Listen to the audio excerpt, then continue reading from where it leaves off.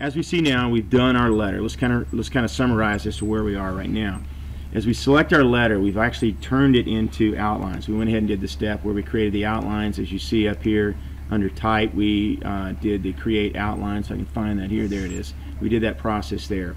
Important is when we select our letters to make sure we have no fill selected. So that's why I went over here and I put a slash through the fill, as you can see. We saved our file, and now we're going to go into Vetric Aspire program to create our toolpath.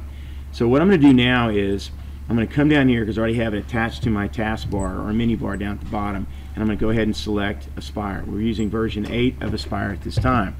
I'm going to go ahead and open up an existing file. I'm going to go back to my directory where I've saved that particular file, and I have it down here in my tutorials where I'm creating, and I'll go find that file. Well, I guess I don't have it there, so I'll go find it in another location.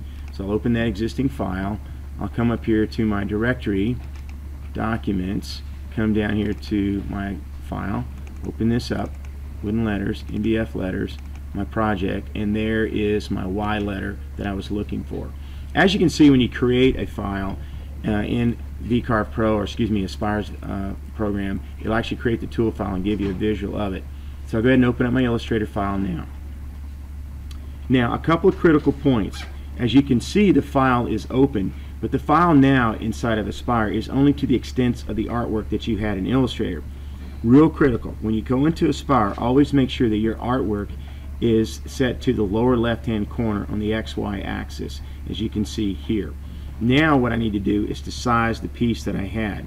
So I'll come over here and I'll double check what my measurements were on the actual job size.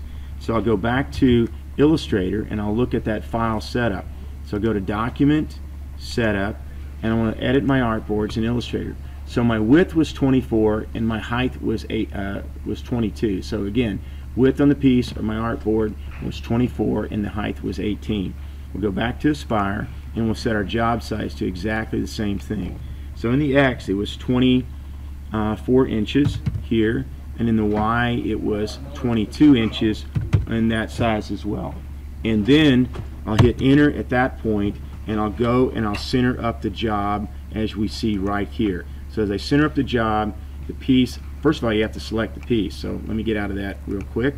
Select the piece, doing a Control A, and then go down and center up the piece as you see right here. We'll come back to this in a moment.